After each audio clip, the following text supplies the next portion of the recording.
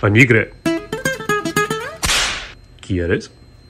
When I was fresh out of high school, I believe in my first year of college, this would have been around 2013 or so, I had gotten a kind of big boy job at working help desk for a popular theater chain that I don't want to mention by name because that job was kind of trash. But the fun fact, or the fun bit of that job was actually at that job I went to lunch one day, and that's the time when I got the idea for the app that would eventually lead to the development of Mechanics GG. In case you guys don't know, I don't just build guitars. My full-time job, my best friend and I, we have a software startup. We're building this awesome platform called Mechanics GG. And the idea for Mechanics GG came off of the back of another idea that I had while I was working that dead-end job. And I wanted to buy a Les Paul. I thought that the Les Paul Tobacco Burst was just the coolest thing ever. And I found one used at Guitar Center at around $1,500. And it was a pretty good deal. I think it was like a, it wasn't a studio. I knew I was really big on the binding. I wanted to have binding on my guitar, and it had like this Tobacco Burst. I wasn't the biggest fan of the Cherry Burst, but I really liked the Tobacco Burst.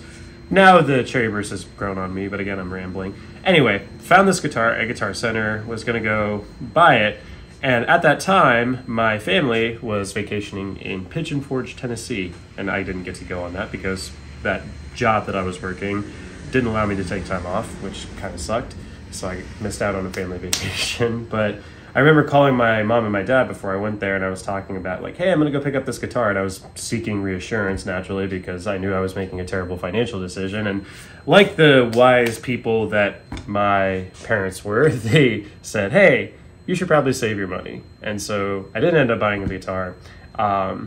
And I was a little bit disappointed, but in reality, now here we are almost 10 years later, and I have this awesome CNC machine and I build guitars now.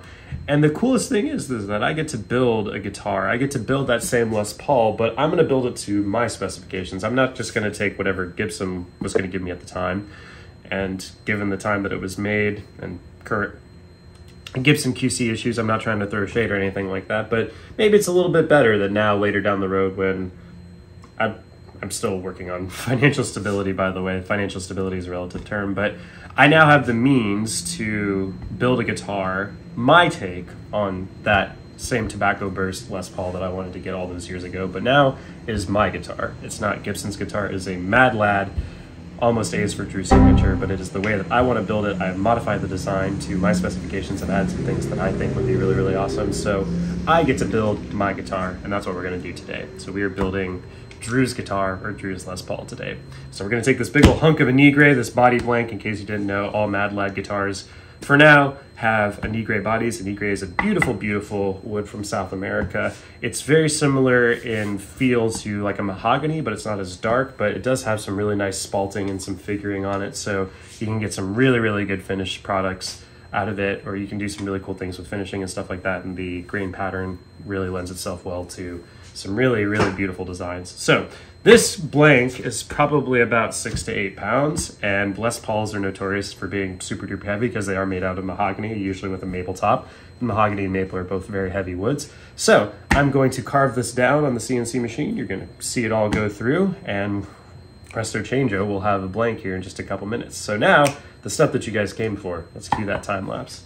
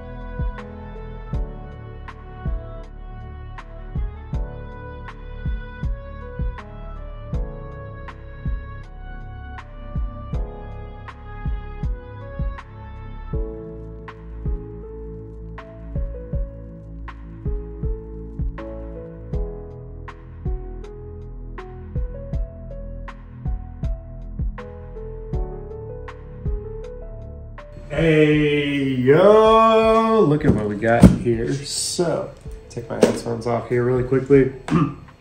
I am very happy. I am very happy with how this burst came out.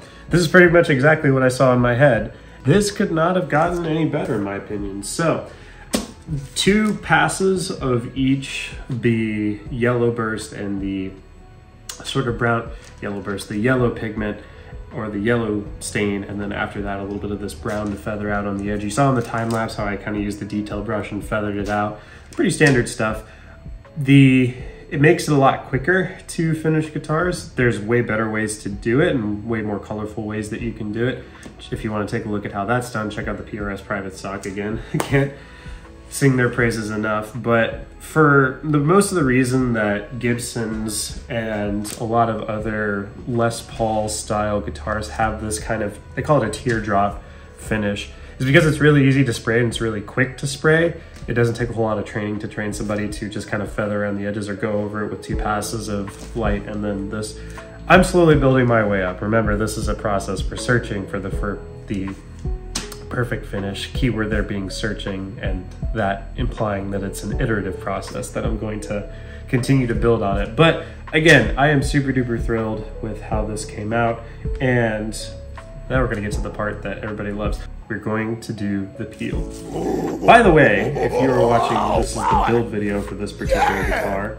There is if you want to see more about how I actually finished this guitar, you can check out the video Searching for the Perfect Stain Part 2. I have a series going on where I look and I'm trying to recreate some of the best stains out there, really learning how to stain and finish guitars as the pros do. And so this guitar was featured on that 2nd episode, and you can go check that out up here in the link in the description. But I didn't go too much into it here. I just kind of did the time lapse because that's what you guys come to see, is just the process, I guess you can, or sorry, the time lapse, because that's more entertaining to watch. But if you're wanting to learn how to actually spray and stain guitars, I'm not an expert, by the way. That series is all about me learning the process of like staining and finishing guitars. So I sometimes speak from a platform where I seem like an expert at certain things, but I'm not. So I still have plenty to learn when it comes to finishing guitars. And oh my goodness, this came out perfect.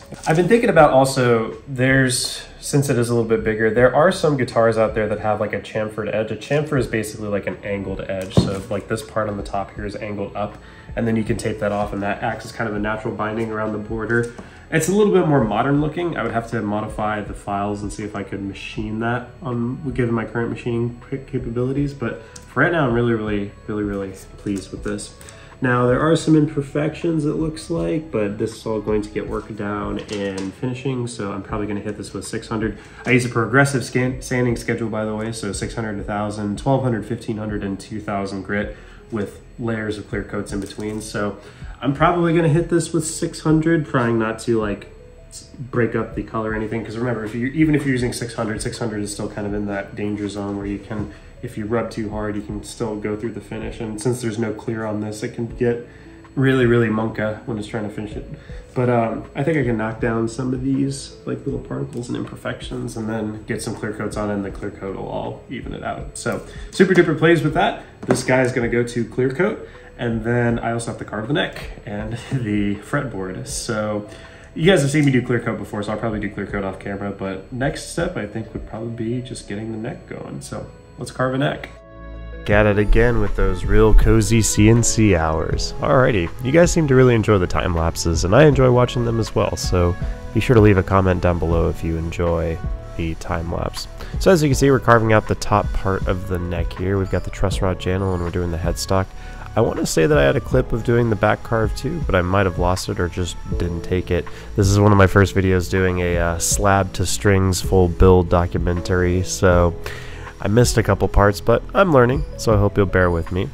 And once the operation is finished on the CNC machine, you're left with this, the neck basically stuck inside the blank. And we have to cut it out, and the way that you do that is just with the regular old handsaw, so going back to basics. The CNC machine will actually leave some tabs on the workpiece, and then you just have to cut those tabs out and sand them down, and you have your neck. And speaking of sanding, now it is time to begin the long and tedious, but somewhat therapeutic process of sanding. I actually really enjoy sanding, and as you can see, I do a mix of using a random orbital sander as well as doing some hand sanding, usually around the contours and the curved parts of the neck. The hand sanding works a lot better. And then we get to the fretboard, and the first thing that I do is I cut out the inlays, and this is going to be kind of a basic dot inlay, but I use we a lot, but also we. Sorry, I have an existential crisis here. I do these kind of long pill-shaped sort of looking inlays, and they get progressively longer the further you go down the fretboard. I thought of it, and it's like this is a happy medium between a dot and those bar inlays, and as I'm going across it, or the operation basically goes, do the inlay, set the epoxy, and then come back and go over the top and actually radius the fretboard, and that's what I'm doing here. But I ran into a little bit of a problem, which you're gonna hear about right... Alrighty, happy accident moment 600 or 69,420. We'll go with that. This is a collet. It is a special screw down sort of thing that you use to fix the bit to the router. You basically tighten it up and it squishes in on the router bit and make sure that the spindle or the router spins it and that there's good contact between the cutting edge and then the spindle, which is actually spinning it, so it doesn't like shake out or stuff like that. The thing is though, if you don't tighten this down, sorry, I sound really angry. I'm not, I'm just like, this is kind of funny. This is one of those mistakes. Always check. This was not tightened down in the time lapse that you were just watching, and that's why it didn't cut. So I've tightened it, and let's run it back.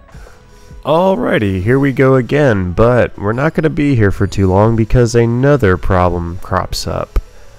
Wait for it.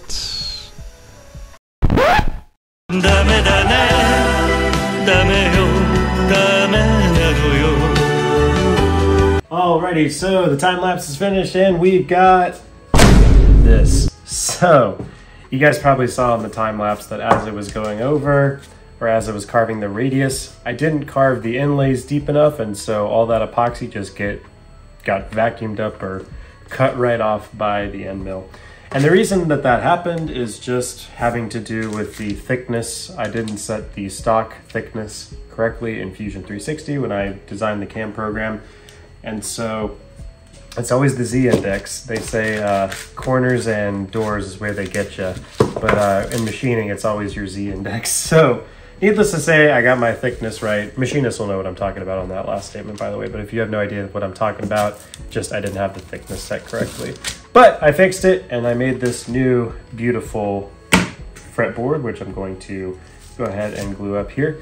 But also, I think this was kind of a happy accident because I saw a video from another luthier who was doing his great guitar build-off. I'm going to put his name down below, so sorry, I can't remember it right now, but great call out. He was doing a carbon fiber neck, which is a really cool prospect to me. Maybe I'll have to work with some carbon fiber later down the road, but he created it to where his overlays or his inlays basically overstretched the edge of the fretboard. So if you carve into it, and then when you lay down the epoxy and then you carve out the edge of it, since you already cut over the edge and there's epoxy in there, when you cut it away, you automatically get fret dots. And there's some, it's kind of hard to see with the yellow epoxy here, and I could have gone a little bit deeper here, so I'm gonna keep refining that technique, but that just takes one more step out of the manufacturing cycle. I don't have to drill side holes or side dot inlays anymore, so that's pretty cool. Anyway, so we have our neck, it's nice and sanded down. I've also taped off the back because I'm about to glue the fretboard to the neck, and then I'm gonna stain it afterwards. And there's some debate as to the order of operations for this one. On the Ging guitar, I stained the neck first and then I put the fretboard on. But on this one, I'm gonna put the fretboard on and then do the stain after that. It's really just dependent on the fact that I need to go and get some more clear coat. So I could have stained this, but I don't have the clear coat. I need to drop by the store and get some. So we're gonna glue this up. I've taped off the back just so if there's a little bit of glue run off it that won't get into the back grain or the nicely smooth contour on the back of the neck. And so I'm gonna put some glue down, get this clamped up, and I will see you once the glue is dry. Oakley dokley, glue up is finished. However, we did have a little bit of bleed on the left side here, but for the most part, the tape kept everything pretty clean. Now you'll notice there's a little bit of a lip around the edge.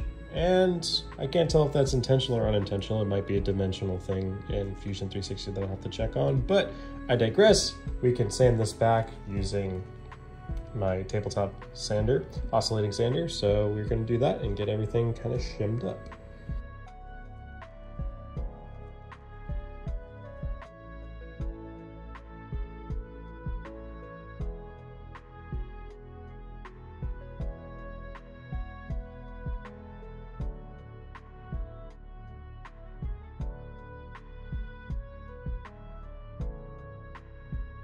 All right, next thing is next. We've got everything sanded up and smoothed over, and now we get to tape the other side. So fretboard is taped off. We are going to stain the rest of this neck to finish match against the body. I think it's gonna look pretty good. So let's get spraying.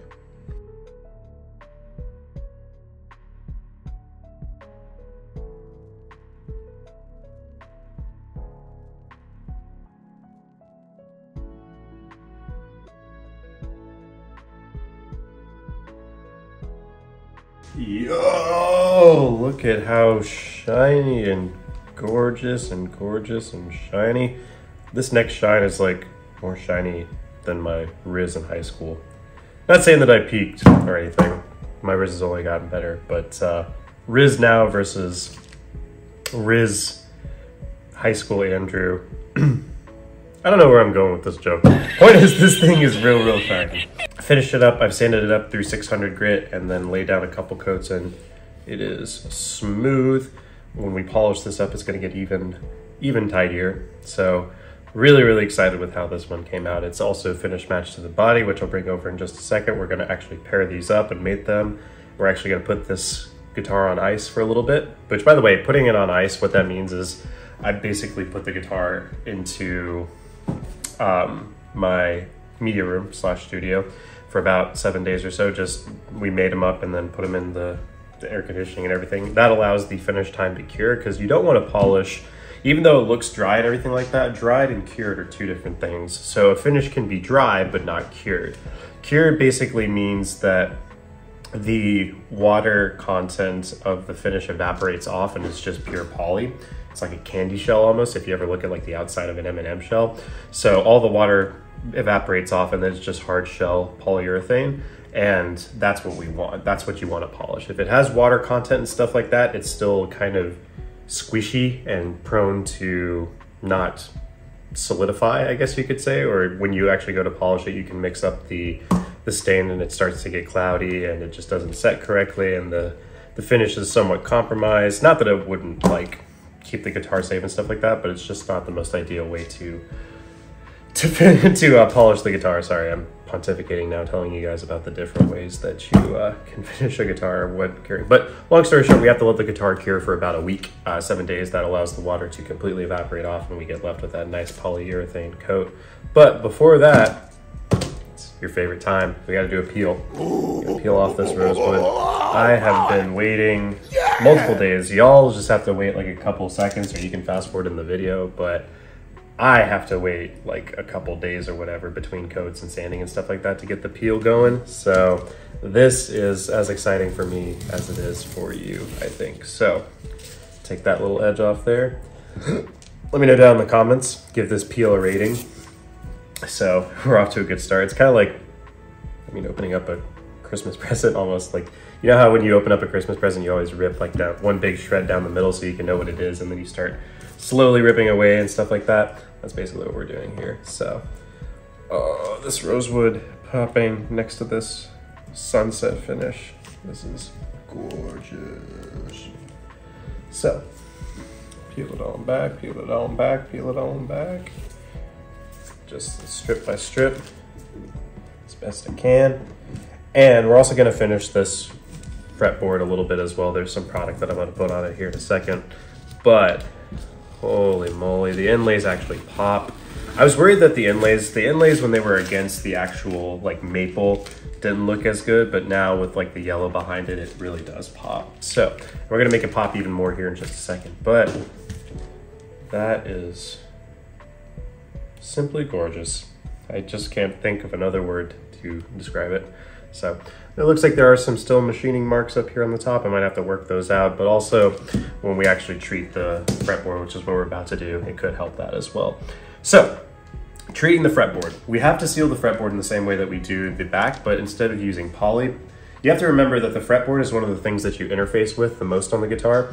And don't worry, by the way, up here at the nut slot, there's a little bit missing. So you're like, oh, why is that first fret so short? It's just because I machined off a little bit, but I'm gonna repair that. We'll do that in a second. Or you guys will see that a little bit later. But the fretboard is the part that you interface with the most on the guitar. And so the feel of the fretboard is one of the things that you're good. The feel of the neck and the feel of the fretboard especially are the two things that you're gonna hear guitar players like critique the most usually. Because this is, like I said, the interface of the instrument. So you're gonna work with the neck the most out of all the other parts. So if we put poly on this, it tends to have a sticky kind of glossy feel, and some players like that. But the vast majority of them don't. You kind of want the fretboard to have a natural kind of porous feel almost, to have it be a little bit grainy. I don't know how to describe it, but guitar players, you know what I'm talking about. Like you want the fretboard to not be too glossy or too like finished over. You want it to have like a natural feel so you can like grip and fret correctly. So with that in mind, we're not gonna seal this with poly. Instead, we're going to use a two-tone, the super combo of boiled linseed oil and weed dryer. What are boiled linseed oil and weed dryer? I will tell you. Check this out. All right, behold, boiled linseed oil and weed dryer. Now, some people might actually see boiled linseed oil right here and Japan dryer, but your boy, the mad lad of them all, the weeb of them all, sees things a little bit different. I bet you do too. So I'm gonna have to make a little modification here really quickly. So 1 second. I'm gonna just do that. Turn these into B emojis. Make that a B. There we go. Boiled linseed oil. Boiled linseed oil. Yeah, boiled linseed oil. So 2 B's, and then I'm not gonna even try and like rewrite over this. So let me get some tape real quick. Yeah, here we go. All right. A little bit of this, cut it in half. All right, you already know. So shout out to Clean Strip. If you guys are watching, because I know all 16 million of you guys that are watching right now, there's got to be a Clean Strip employee somewhere in there. I'm trying to pick up a scholarship, or not a scholar. I finished school, I don't need a scholarship, but I'm trying to pick up a sponsorship. So if y'all want to do a limited run of boiled linseed oil and weed dryer, just know that I will peddle that every single day.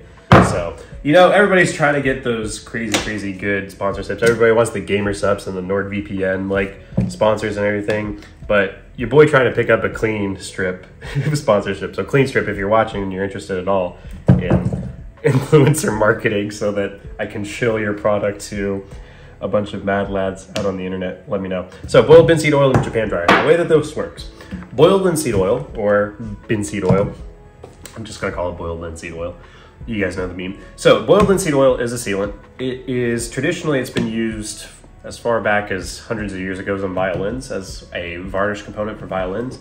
Boiled linseed oil and varnish I think are a little bit different, but point is this is an organic kind of compound. It's linseed oil. So you take linseed, you crush it up, and then you boil it to boil off the impurities and stuff like that. And you get a very natural sealant. This naturally protects the fretboard against wood and other, not against wood, but against moisture and other stuff. But because it's not a chemical compound or it's an organic compound, it tends to work with the wood a little bit better and react a little bit better. So you still have a very natural feel. You don't have chemicals like filling in the pores of the wood and stuff like that. They kind of absorb and homogenize.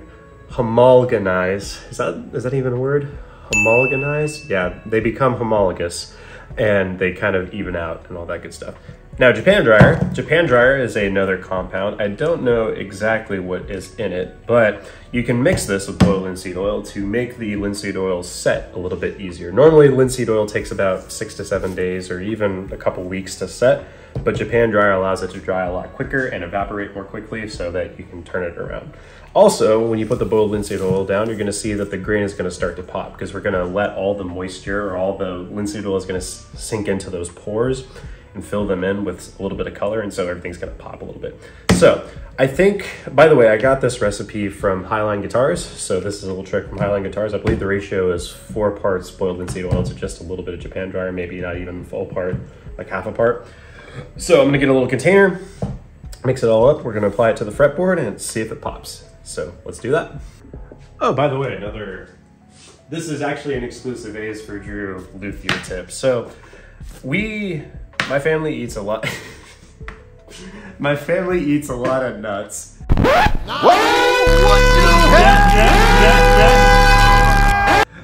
Pause. But so trail mix and nut mixtures and stuff like that, and they come in these little containers. So here are these, and I always have my pops save these because these are great for around the shop. You can use them to store stuff. Like I have in my sanding drawer, I literally use these for sanding discs. So with that in mind, you can use the cap or the top from one of these to be a little mixing thing. Some people like to use a little boat and stuff like that, but with how little I'm gonna be making here, I'm just gonna do it in here. And then from here, I could just dump it in there. You don't wanna use like trays or stuff that you're gonna use for food and stuff like that, because even though I think if you sanitize it, there's probably still residues and stuff like that, and you don't necessarily wanna be ingesting these, even in small amounts. So that actually brings me to my second part. Make sure that you're doing this in a well-ventilated area, wear your respirator, and wear gloves. I'm gonna put on some gloves here in a second. This stuff is irritating to the skin. It might also help to have like a lab coat or some sort of splash so that it doesn't get on your clothes and stuff like that. Again, they're organic. At least boiled linseed oil is an organic compound, but I'm not so sure about Japan dryer and stuff like that. So better that it doesn't get on your clothes and on your skin and cause it to be irritated and stuff like that. So I'm gonna mix up the ratio right here. I'm gonna get a damp cloth and just wipe it in. We'll see how this looks.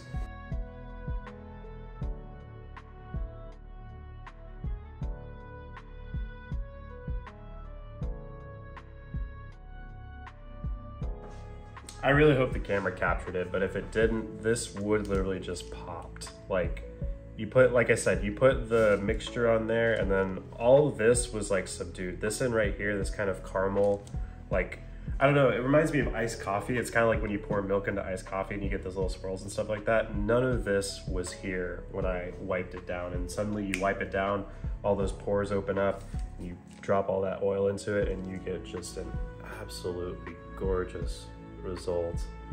Look at all that. And the inlays are popping just a little bit there, so it's gonna get in there and kind of highlight the stuff. I'm gonna do some slow motion, or not some slow motion, but some close up here really quickly, some sexy B-roll here, because this is a gorgeous piece of rosewood. I'm gonna get a little sentimental here for a second. Like, I've told you guys about my supplier, McKinney Hardwood Lumber, before. Really nice guy, his name's Mike, that does all of has supplied me throughout my guitar making journey. I don't know how he finds these cuts of wood, but these are like, they're gorgeous. That's all I can say, is that these are gorgeous pieces of wood, and I never expected to be able to work with materials like this in my career as a guitar builder. I am truly blessed that, like, not only does Mike have an amazing like selection of woods, but also that he's a local guy. Like, you could go to Rockler or somewhere like that and get some of these cuts, but the fact that I can go in and like look at each of these and make a selection and say like, oh, I really like the figuring on this or on that, like, I feel truly lucky as a luthier to be able, or as a beginning luthier, to be able to have that privilege. And I don't think it's that one that a lot of people get in this industry, and so I'm very thankful to Mike and McKinney Hardwood Lumber, and just the opportunity that I have to be able to. And Mike probably doesn't know that I'm saying this. I don't even know that. I've told him that I build guitars and stuff like that, but he probably doesn't even know about the channel or anything like that. And it's just, he doesn't know that I'm doing this. I'm doing this out of the goodness of my heart, and Mike's a really great guy. If you guys are ever looking for amazing cuts of lumber and amazing service, McKinney Hardwood Lumber, not sponsored or anything, just trying to put you guys onto a great local person. I mean, the cuts speak for themselves. Like, so now to the issue of safety. We need to talk, you know, I joke around here and I make memes, boiled linseed oil, all that good stuff, but I need to alert you guys to something here. On the very front, there's a warning. This can cause spontaneous combustion. If you don't know what spontaneous combustion is, well, it's been a little over 3 hours now, and suddenly we see flames. Linseed oil is an oil-based product. So that means that it is flammable to a certain extent, and in some cases it could be very, very highly flammable. So the last thing that you want to do is take this rag and toss it into your bin. Remember that this is still, you know, a mixture and stuff like that. There's chemical reactions.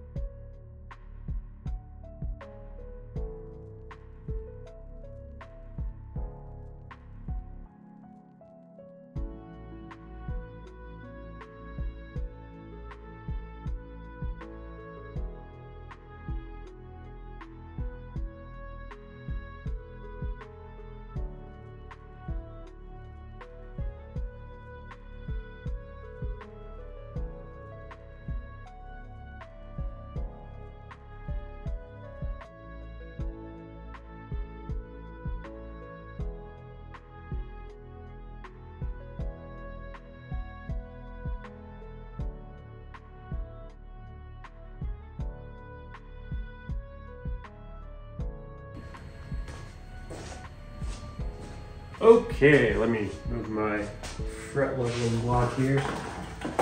We have got a lot done today.